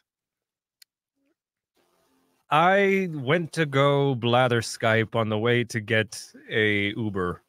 I like how you said blather Skype, but it was Skype. It was before the Skype call. Oh. All right. So what it means is a person who talks at great length without making much sense. So I am a blather Skype. Blather Skype. So whenever I start going on these rants, dude, and if I'm not making any sense, you need to call me a blatherskite immediately, and we'll know what it is, and I'll move forward. Okay. Blatherskite. All right. The next word that's a long lost word that should be brought back in 2024. Kurglaff. Kurglaff. It's spelled Curglaff. Kurglaff. Weirdo, attempt to use that in a sentence. I was so put off by that Kurglaff last night. I just lost it. Okay. Well, Kurglaff is the shock felt when you first plunge into cold water. Okay. All right. So This really does need to make a comeback considering ice baths are such a thing right now and cold dips. that's true. Have you ice bathed yet, Rico? No, I've done yeah. the cryo chamber, but not that. Okay. So does your brother do that in LA? Do they have ice baths in he the probably gyms? done it once or twice. Probably. Well, Probably. yeah. So Kurglaff is a word you got to give him a heads up on. He dove into the pool without thinking, and the Kurglaff caused him to shriek when he came up for air. So, all right, maybe Kurglaff will come back. All right. So here's this one. This is a long lost word that this expert is hoping will come back. Dollop. Dollop. Now, AR, attempt to use dollop in a sentence. Now, this is a word that I've actually heard recently. I feel like I've heard it in the commercial, like a small amount of something, like a little dollop of this. I still like a use this spoonful. word. I use A dollop dollop. and schmear. I know. That like on bagels. Yeah, right. But yeah, like a little dollop of salsa or Yeah. a dollop of sour cream. Right. Yeah. I still use this word. I don't think dollop is extinct, but at the same time, it also It could could be be an going out. argument that you're old. Now, dollop means a shapeless mass or blob of something, especially soft food. So, yeah. All right. So we got more on this list that we're going to continue here on the podcast broadcast. So if you want to find out what pettifogger means, join us youtube.com/bevegan or keep it right here because we got more on the flip side after Incubus on Rock 102.1 KFMA. Clear. What was that word? Pettifogger? A pettifogger. Yeah. I was like, you might have to hit the dump. No. Pettifogger is a fun word to say. Let me tell you right now. This is the second time I said it out loud. In my head, I was having a blast. Pettifogger. I mean, it sounds like pettifucker, but all right. I might have to. That's a challenge to start a fight in a bar. See if you can actually get a fight started by just saying that word to somebody. Well, I'm sure. How would you use pettifogger in a sentence? Hey, you didn't pay for your tab, you pettifogger. Okay. Is it an insult? Well, yeah, I'm sure you say anything aggressively enough, it can fair come enough. off as Right. So it's an inferior legal practitioner, especially one who deals with petty cases Like Better Call and has Saul? dubious practices. So, yeah, kind of like a snake oil Saul. salesman. Wow. Yeah. Saul's a- So as in, Oh, he started pettifogger. with dreams of being the Supreme Court justice, but in practice, he was just another ambulance chasing motherfucking pettifogger. And Wow. so pettifogger is an insult. Write it down. Pettifogger. All right. Yeah. All right. So kind of slimy and Better Call Saul, skeezy, I yeah. think, was Okay. the best, analogy that you could Okay. come up with. All right. Pettifogger. Cafe, it's so weird. I've been able to pronounce these words pretty correctly, considering I can't pronounce words. This one is a little more difficult, though. I spoke too soon. Kafik clashed. Clatch. I have no idea how I'm going to pronounce this, so we'll move forward. It's a social gathering where coffee is served. It's too long. Yeah. No. You're blatherskiting. All right, this one's 2 syllables. I'm all about it. All right. Pocky. Now, it sounds like Spell it. hockey, but it's Pawky. Could have sworn that was like a snack food, Hockey. I've never heard of Pocky as a snack food. like Japanese or something. All right. Well, I don't I think know. that's pokey Oh, yeah. or poke. Well, I mean, that's not a snack food. That's a delicious, entree, right? That's just sushi in a bowl. I feel like Pocky is like something that's like on your face, Stick. like a zit or a boil or something. Incorrect. What would you say? Hockey. I mean, this is a good game. I don't even know. Some childhood game. Nope. It's having a mocking or cynical sense of humor. Oh, okay. So he had a See pocky that? wit that undercut his superior self-importance. I think we all get a little pocky sometimes. Mhm. He was a bit pocky. All right. Let's see. Another one. Oh, raw gabbit. Now Raw you're That gabbit? sounds like a see, look at you. I know when you immediately think sexual thoughts, right? So I know the face that you Yep. make. And with that, I'm disqualified. Next guest. Yeah, no, it's not sexual. Okay. Damn. So raw gabbit, AR, attempt to use it in a sentence. Raw gap. Can you spell it for me, please? Yes, it's the word raw, RAW, and gabbit. It's like rabbit, but with a G. Raw gabbit. I feel like when a kid has like sticky fingers and they're like trying to touch a bunch of stuff. All right. That's possible. What do you say, Rico? I am at a loss. I have no clue. It's a person who speaks confidently, but ignorantly. Yeah. Why do I take offense to all these words? Like, so many of these words describing you. I don't know. And I am offended at myself. A raw gabbit. God damn it. Yeah. So you have are new a raw words. gabbit. You have new words to add to the resume now. Yeah, dude. I am. Let's see. A blatherskite and a raw gabbit. Yeah. Can you change your email tagger to be like those words? I'm a blather Skyping raw gabbit. Yeah. That's great. Son of a bitch. Do me a favor, What was Rico. the petty fucker one though? It's Fogger. Petty fogger. Got it. You're making sure we don't get monetized. Sorry. Yes, it's an inferior legal practitioner. That's the better Gasol. It's a fun word. That's such a fun word. Yeah, it's probably the most fun to say on this list, as opposed to the raw gabbit. What was the change your bio like right now? Change your Instagram bio to say that. All that. No, because I had a really good bio here. I need you to introduce Creed real quick. Okay, Rico. What? Yeah. Why don't you want to do it? I thought you were a big fan of this song. This is a big revival. It's a respect thing. I don't want to soil that. No, you're a radio DJ. So can you please introduce Creed's Higher here? If you want to get higher, keep tuning to 102.1 KFMA, because here's Creed's Higher. All right. Okay. See, that's what you get. Fair enough. All right. So, yeah, well, I forgot we didn't do any voice track training and DJ stuff. I tried to tell you, but you just kept going. You want an air check right now? You want an air check or no? No. Okay. God, fair no. enough. Okay. We'll skip the air check and move forward. Yeah. So, all right. So I was a raw gabbit. That's for someone who speaks confidently but ignorantly, which I'll have to probably relabel the podcast then. And then the blatherskite. So blatherskiting, raw gabbit, pocky, twinkle. You know what twinkle is? Twinkle. Twinkle's a word that they want to bring back. Yeah. No, I want to get you started. Sounds like something your uncle would say at Thanksgiving about somebody he sees on TV. Okay. What would you guys guess as far as twinkle? I think that's a good description. Just like describing someone that you want to like insult.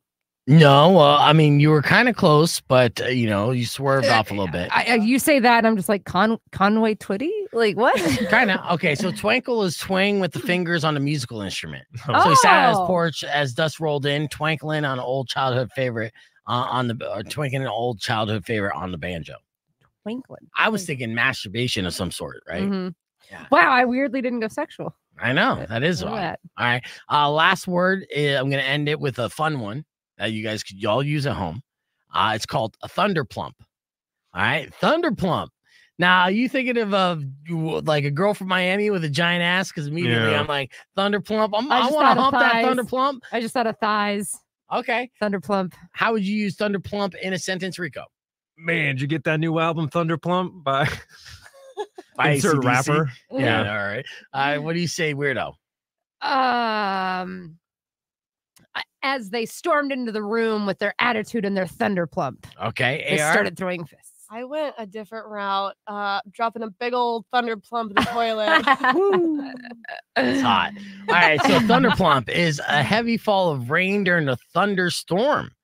As in, he hoped he could get home before the storm got too bad, but he found himself instead jogging through a soggy thunder plump, which again still sounds like poop. So like that was the one that weirdly like made the most like that like offered itself up, and we just totally did not get it. Yeah, that's funny. Let's see. Yes, the 3-syllable words. So there's some words there. All right. So real quick, early this morning, we talked with Justin Spears, gave us a rundown of everything that was happening in the Coach Fisch situation, which is really good. And I think this might be that clip, but I could be wrong. We'll find out. Check this out.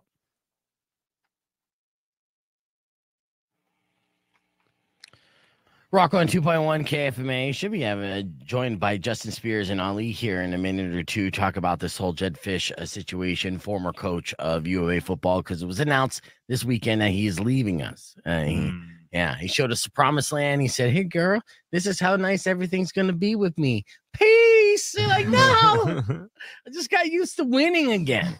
But so sad. Yeah, Rico's actually going to be taking off towards Southeast Asia tomorrow morning. And now I say Southeast Asia because it's not Thailand or Taiwan. Is it Taiwan? No. I fly into Taiwan to bounce over to Bangkok, and from Bangkok to Siem Reap, Cambodia. Okay, so are you going to do the majority of your stay in Cambodia? Half and half. Kind of like traveling through Cambodia to get to Vietnam. Okay, yeah, and you're going to spend some time in Vietnam, which actually super jealous of, just because Anthony Bourdain paints a beautiful picture of Vietnam. Oh, yeah. Yeah, and then as you're getting ready for this international flight, I assume this is going to be the longest flight you've ever been on, right? Kind of. I went to Bali like in 2018. It's like the same, like 14-hour flights. They're Jesus. He's an enigma. Yeah, I know. He's an enigma, and don't ask questions because we'll never. It was get a wedding. answers. It wasn't like me going on a still though Indiana Jones adventure. No, I look. Yeah, I mean the fact that you're able to go to these destination weddings. I don't even go to my friends' weddings that I grew up with. Right. If they get married in Sedona, you know what I Right. mean? Like that's too far for me. And you go 14 hours across the world. So. Now that you're getting ready to fly, your algorithms kind of been pointing you in that direction of like pre-flight information. Did you come across a Reddit thread recently? Oh, a neck pillow from Wish.com. Exactly what I need. I just came across a Reddit thread. It's funny. Yeah. So it's like this guy talking about people's obsession with the quality of flights. Yeah. Versus just being somebody who roughs it and just knows that it's like a magic Airbus you can just endure, basically. Yeah. So it's like the guy's like, maybe it's a me problem, but a flight isn't much more than a bus. It's a way for me to get from point A to B. Yes, the seating may be uncomfortable and the food is probably S.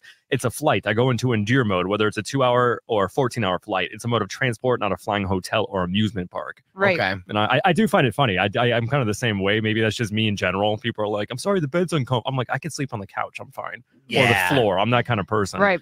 So when I hear people get uppity about like, I can't believe the seats aren't, plush or this, I'm just like, dude. Yeah, it does seem like a first world problem, but we actually have like rich friends who, when they do first class, they're like in this like bed. Spears, get in here.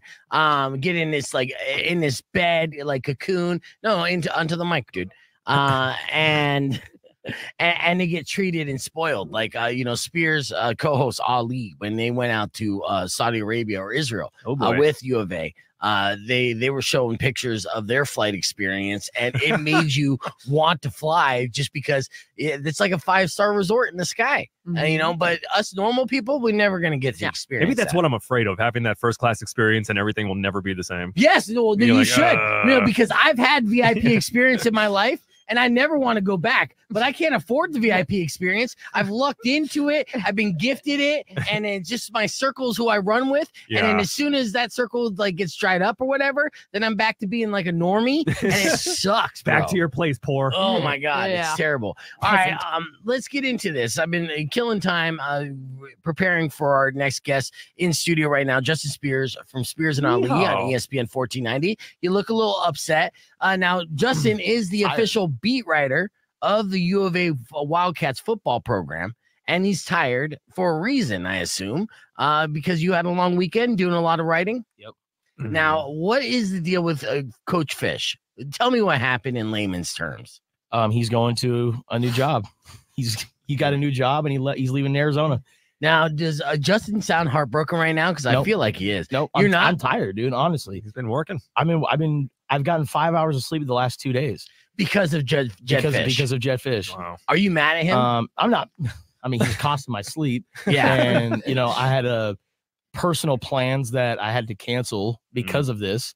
Right. But listen, this is the crappy part about the college football business is that teams with bigger checks are going to come in and try to steal your coaches.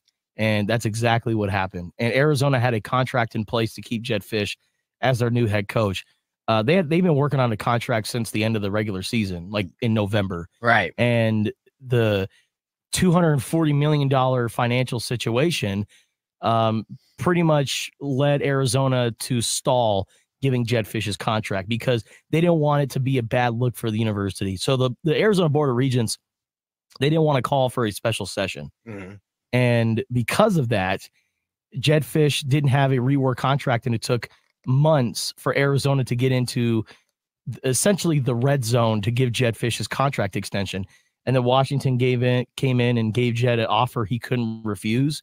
And now he's off to Washington and is likely to take a lot of members from the Arizona coaching staff and potentially a lot of players as well. Oh, no, because a part of it was he was talking about that we had 18 starters that are going to return next season and the future looked bright. And now that okay. I get Weirdo back in there.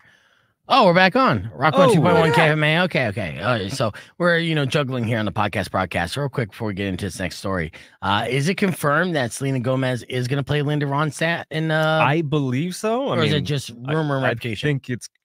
Yeah, so I don't know for sure. But I have the rumor circuit. It's confirmed, and it's going to have the Walk the Line producer as well on this project. Yeah, I have said this for years. And if you guys really want to blow your mind, Google images of Linda Ronstadt as she was younger, in her 20s, and she does, or Selena Gomez does look exactly like her, which. Again, is a forewarning to Selena Gomez. Be like, we know what you're going to look like when you get older. Okay, I've got a weird one. If they ever do an Ozzy biopic, I think they should go with Daniel Radcliffe. Look at pictures when Ozzy was really young. I could see that. More than Weird Al. Yes.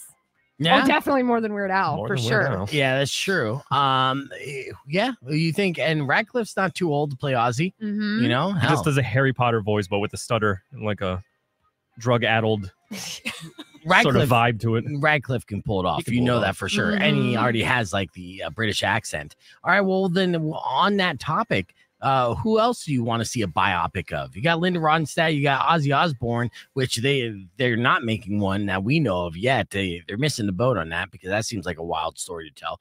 The difficult part is asking Ozzy what happened during those years. Because he's not going to remember. Right.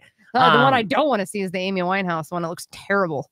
Oh, is that in the process of being released? It should be out next month. Yeah. I was looking through a piece of controversies that happened, in the early 2000s that we already forgot about. One that was mentioned was Neil Diamond Harris, MPH, and his lover or partner, I should say. They had a Halloween party shortly after Amy Winehouse died, and the internet wanted to cancel them because one of the entrees was a cake that was made to look like a dead Amy Winehouse, toe tag and everything on it. The timing of that was in poor taste, and of course, people freaked out about it, but apparently forgot. MPH still doing great. I think this is even before his role on How I Met Your Mom. So. But that was a controversy that I completely forgot about. Yeah, I know. God bless the internet, huh? Mm-hmm. All right, what do you got for us, Weirdo? So once I find out where I'm at again, so if you were to create an ad for aliens on come to visit this place, go to Paris, go to London, where would you pick? Las Vegas. What Las is Vegas. the best city that the planet has to offer? Las Vegas. Rico, what would you say? Las Vegas. Okay. Vegas, all right. I'm just like, you're so excited about you it. have all the different continents on one place. You have all the party. You have everything you could ever want in the world. Do you Las think? Vegas. Okay, so do you think that's the best representation of humanity to alien species? It's the most Las honest Vegas? one. Okay. The most honest. That's a strong argument, and it definitely does kind of encapsulate different backgrounds of the world all in one spot. So, yeah, Vegas would seem like a go-to destination, and I'm sure life on other planets do visit. I mean, if they're going to come to the planet, they're going to hit up Vegas for sure. They'll probably hit up Ibiza, and then some other tropical paradises. You think Hawaii's on the list, or do they go to better islands? Because I was thinking New Zealand. New Zealand's beautiful. New Zealand always has an overcast. Does it? It always seems cloudy to me. Yeah, but aliens love Lord of the Rings, so they're gonna want to. They want to go to the Hobbit hole. Yeah. Well, why'd you ask this question? Well, there is a travel ad that has basically told aliens, if you're gonna go anywhere, you must go to Lexington, Kentucky. Oh, what the hell is even in Lexington? Let's Kentucky? find out. Do they have the Kentucky Derby there? Or no. Is the Kentucky Derby there? Oh, don't get too distracted. Anyway, so Lexington's tourism board is behind, and it is a fun way to draw attention to the city and get more humans to visit but they really did beam out the message. They got FAA to approve and sent a coded bitmap image with pictures representing prime numbers and the 4 basic elements of life. Yeah, we're looking at it right now. Mhm. Yeah, they show water and ethanol, horses and human, and iconic bluegrass landscape, and then dopamine. They show that as well with the elements of life. That is what they sent out there. Trying to ease them in. I guess. It looks like a screen grab from Oregon Trail. Well, yeah. You know, that's universal language there. I Weirdo. guess, You know, there is a video that they made. Die of dysentery in a UFO. Yeah, well, let's see what the on the chemical formulas podcast of broadcast stream, we're gonna see the video that they put out for aliens to visit Lexington, Kentucky. Very odd. We're gonna keep the conversation moving on the podcast broadcast. We'll play that video when we come back. We'll have your beef tips, so you can stick around. It's Rock 102.1 KFMA. All right. Are you not sick and tired of that Tom Brady commercial? Because I'm up to my limit on that one. You know what? He's I didn't so even pay bad attention in to it. it. Oh, yeah. He's so bad. It's so annoying. Do you think he's gonna start acting, or just collect all these? I hope not. Yeah. Well, let's hear what this lady has to say about aliens visiting Lexington, Kentucky. This is great. That we as a species have ever sent out a travel ad inviting aliens to come visit. Hey, alien! Lexington, Kentucky just beamed the world's first interstellar travel ad into outer space. With the help of local scientists and scholars, Visit Lex created an advertising campaign designed to invite extraterrestrials to visit Lexington. Using a modified laser, the message was aimed at the TRAPPIST-1 star system, 40 light years away. We're targeting the TRAPPIST-1 system because we might actually get an answer in somebody's lifetime if there's somebody there watching. But the reason scientists have been interested in it lately is because of the large number of planets that it has and what it's considered to be the habitable zone. So there could be life there. Why not send a signal and see if they answer? The message contains a bitmap key with prime numbers, the elements of life, molecules for water, ethanol, and dopamine, plus horses and Lexington's iconic bluegrass landscape. The message also contained a collection of images representing Lexington, a selfie from the transmission event, and an audio recording from local blues legend T.D. Young. Of all of the things that we've been beaming into space, why not a positive, friendly message? I think saying, hey, we're nice and friendly people, we have horses and bourbon and dopamine, don't eat us. We have this neat hub of creativity. It's just people who get to have the freedom to think a little bit differently. It does seem as if it's this place that is very welcoming. Here's our chance to really demonstrate that we are a beautiful culture, a beautiful community, and that we want to share that with the galaxy, that we're the best place on earth. The message was sent the galaxy, yes. I have a conspiracy theory. All right, what's that? Hear me out. Okay, I'm listening. The mayor of Lexington, Kentucky has a very boring sex life. He wants to try butt stuff, but his wife isn't into it. So he's very shy to admit he wants to try butt stuff. So he's sending a thing out to the aliens so they can come do the butt stuff to him. So you think one of the prime number codes in there is come to Lexington, Kentucky if you're into butt stuff? Well, By aliens the way, are renowned for anal probing, right? That's the whole joke. Well, okay. Yeah, you're absolutely right. But those are the grays. That was the joke. Yeah, okay. All right. All Well, right.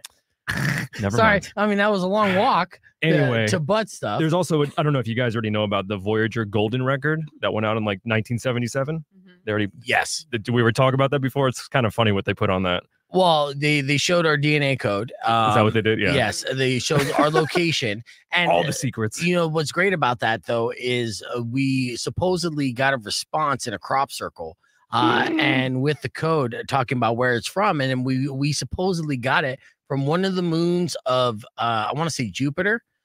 Showing her, well, they showed location of life on planets. They showed life in our solar system, and one of the moons in Jupiter, and Mars, I think, was on there.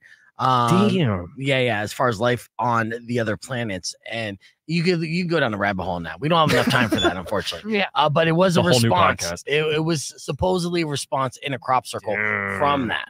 Yes. I got to get high and look into that. Yeah. Oh yeah. It's a fun thing to get into when you're high. Honestly. Well, they were very specific with choosing the chemical formulas that they showed because it is the main molecules in bourbon. Oh, Mhm. yeah. It's great though. It's like, hey, we're gonna build a wall, but hopefully your spaceship can get over our wall and visit Kentucky. But just visit, okay? Because what if they come and like, hey, we're moving in, guys. Thanks for the invite. We're like, oh, no. We just wanted our tourism to go up, but you got to go back where you came from. You know, like into Kentucky, that's a strong argument. But Rock 102.1 KFMA, welcome back to the show. We got to wrap things up here in just a couple minutes as we're hanging out here with an all-star panel, Rico, who it's Rico's last show before he goes to Taiwan. I'm very excited about that. Vietnam. You're going to stop in that Taiwan. I'm going to make some microprocessing chips while I'm there. Yeah, I can't wait. Yeah, Vietnam, Cambodia. Yeah. Excited. Nice. And of course, Weirdos, he's going to be in all week. And AR, who's with the Tucson Roadrunners, a colleague of mine. And of course, there was a game last night, and there's a game tomorrow night, and there's a game on Friday, Saturday. AR, are you working on Wednesday? No. But Friday, Saturday, I'll be there. Nice. Well, those are the bigger games anyways, so we have a lot of fun plans for the Roadrunners happening this season, and they're kicking ass. I think second place right now in a division, but very close to first place. They've already won to their win-loss ratio is 2-1. So every 2 games they win, they lose 1, right? So they're like 22-10. So it's a very exciting time to be a Roadrunners fan, to come on down and get in on the action before we get into the playoffs and, knock on wood, hopefully bring home that elusive Calder's Cup. All right, before we get into our, before we wrap things up, I do have a beef tip that I want to share with you, and it's a little bit of a longer one, so I'm glad that I have the time. These are your 5 mistakes people make right after sex. Okay, so this will be the beef tip that I will leave you with, because I feel like some of us make these mistakes, like if, off the top of your head, Rico, is there something that you felt like that you've done after sex that in hindsight, you're like, maybe I shouldn't have done that? Not paying money. Okay.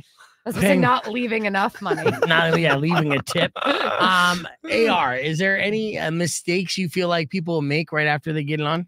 Not going to the bathroom. Not going to the bathroom immediately. Yeah. That's a whole thing. Yeah, absolutely. So that way, if you go to the bathroom, then you won't get pregnant, right? No, I'm just kidding. All right, what would you say as far as mistakes people make right after sex? Probably giving critiques right after instead of just lay in the afterglow. Okay. Because gotta work the core more. Yeah. Gotta work the core. Well, here are the 5 mistakes that people make right after sex. Number 1, I think Weirdo was kind of onto something here. Negative comments. Like, it's good to share turn-ons and turn-offs in general, but right after the deed is done isn't a great time for negative feedback. Right. Yes. Point out something that you liked. Be like, oh, I really like that this time. And then hopefully it sticks in that person's brain, and then they do it the next time. Right. Yeah. Like, I really don't like how you look like you're having a seizure when you're on top of me. Like, that's my finishing move. All right. Number 2, don't abandon ship, meaning don't immediately jump out of bed and grab a snack, and try not to fall asleep right away either. I've been guilty of both multiple times. Sometimes fall asleep mid-snack, but you keep the Lunchables right under the bed and immediately go for it. I don't know. The falling asleep thing, like that to me is like, that's romantic. That's Sometimes like that's snuggle. A compliment, right. Too. Like, you did so good. Right. You knocked me out. Right. I'm telling you. I'm going into oblivion. Seriously, the amount of melatonin sometimes that is released after a guy's orgasm is enough to put you into a coma. Yes. So I understand that. And then after the turkey sandwich you ate. Yeah. The sweaty strut to the refrigerator right after is like kind of like not the walk of shame, but the walk of game. Like when you do a good job, you're like, yeah, I need some Gatorade. That's a good feeling. I need some electrolytes. Right. But they say don't do that. Okay. All right. So here's 5 mistakes people make right after having sex. Say don't reach for your phone. Right. Agreed. Yeah. Unless you want to watch the video you just took. All right. Unless you're gonna hit stop record. Gotta work on this lighting. Number 4, don't mention your ex. So they say it's never a good call in bed, but definitely not right after. Or while being intimate. Like don't say like, hey, that was good, but my ex was bigger. All right, and then finally, avoid talking about chores, work, or your kids. Right. So don't jump back into real life. Let yourself enjoy the moment. Bathe in the afterglow, as Weirdo would say. Yes. And that's pretty much it. So those are your 5 mistakes people make right after sex. Try not to make any of those mistakes. Unfortunately, that is all the time we have for the show, but you can watch it all in return on demand at youtube.com/beefvegan. AR, thank you for joining us this morning. Thank you for having me. You're welcome. All right. And Rico, Yeah. Fly safe, dude. Thank you. The rest of you guys drive safe, ride safe, and rock local. Later. Upon a side of beef. And now we're in that afterglow. You'll just think of Weirdo. Yes. All your grief. My legacy. Thank you, guys. Yes, have fun on your trip. I will knock out all your teeth. Aloha, as they say.